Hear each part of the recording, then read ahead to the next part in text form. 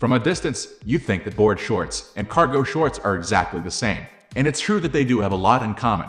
A lot of people own both, although both types are more popular with men than with women. That said, board shorts and cargo shorts have some differences, too. Those differences may inform your personal preference. Are you in the market for a new pair of shorts? Then let's take a look at your options.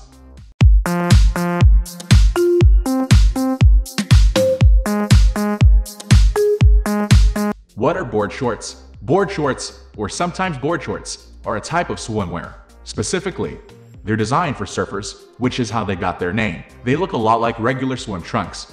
And like regular swim trunks, they're made of nylon and / or polyester, so they can dry quickly after you get out of the water. Board shorts started as men's swimwear, but they've recently become a bigger part of women's swimwear. 2. The difference between board shorts and swim trunks is that board shorts are long, extending below the knee. That's because surfboard wax has the unfortunate tendency to rip out leg hair.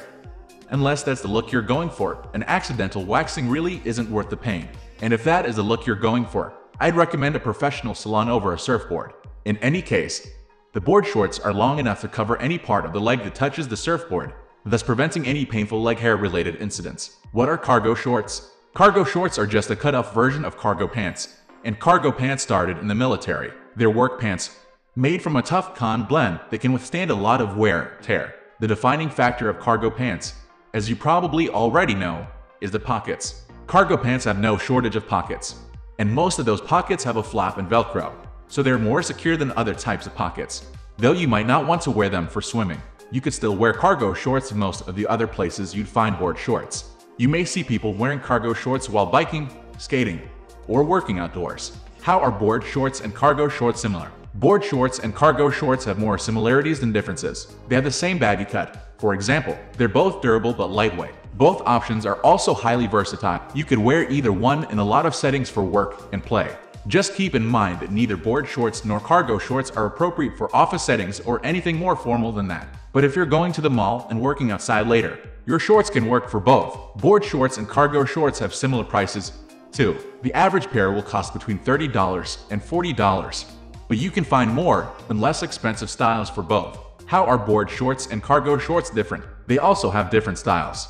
You can find plain board shorts if you look hard enough, but more often than not, board shorts will have bright colors and patterns. Cargo pants, on the other hand, are generally beige.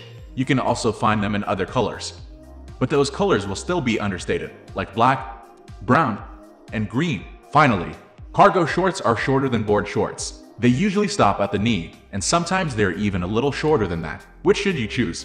So, should you choose cargo shorts or board shorts next time you go shopping? Well, that depends on a few things. First, do you plan to wear your shorts in the water? In that case, board shorts are the way to go. You'll be more comfortable that way.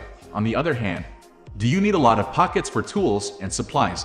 Are you looking for something in a more understated color? In that case, what you need is a pair of cargo shorts. Which one would I choose? To be honest, I am not a fan of either option for myself. I'm a woman who tends to go for more feminine clothing choices. Cargo shorts and board shorts can be great on other people. They're just not my personal style. You should wear whatever makes you feel the most comfortable. Now it's your turn. Which one impresses you the most? Let us know in the comment section below. Also, do share and subscribe to our channel for further video notifications.